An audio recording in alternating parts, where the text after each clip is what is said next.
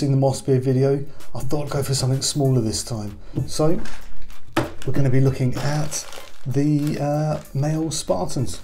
Let's get them open.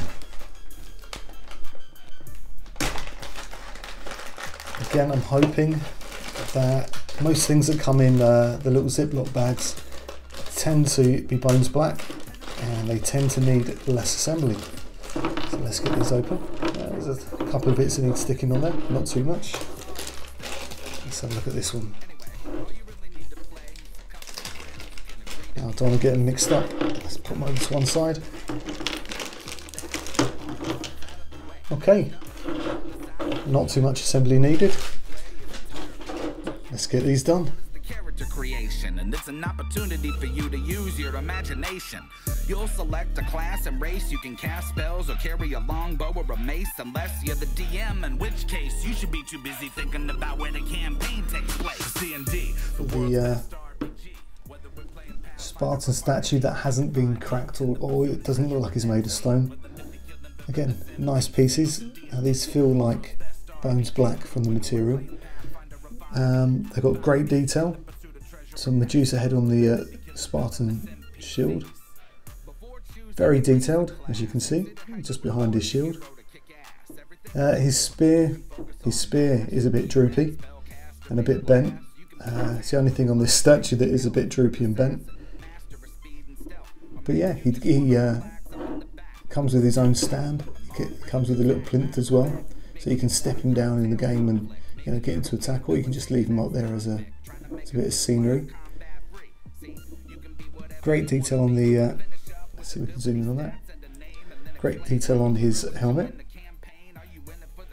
Nice feather. Let's zoom off into the background and put my hand behind. There we go. Great detail on his helmet, on his head. Yeah, it was a lovely piece. Pun intended. There we go. Now let's compare them to the stone model.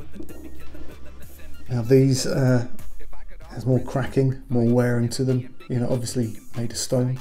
Again, his sword's a bit straighter. But there's great cracking on his back and his sack. Yeah, lovely pieces. Really useful. I like the fact that you can sort of have them guarding a corridor, and then they can trigger some sort of mechanism and step down. Lovely, great idea. I like the ability to use, you can use these plinths as something else. You can put things on them, or you can use them as Spartans, or you can use them separately by themselves. I like the option of mixing things up and changing them in and out. But these two are great little pieces, and I'm sure they'll be really useful. Brilliant, let's get rid of these. There they are. That was the Spartan statues. If you enjoyed that, hit like. If you want to see more videos, check out my channel. They've got the core sets unboxed and a whole bunch of essential add-ons. We've got loads more to look at. Got the Dreadmere expansion packs. We've got the Underdark expansion packs. We've got the paints. So if you want to see those and be alerted when they come out, hit like, hit subscribe, hit the bell, and I'll see you in those videos. Bye bye.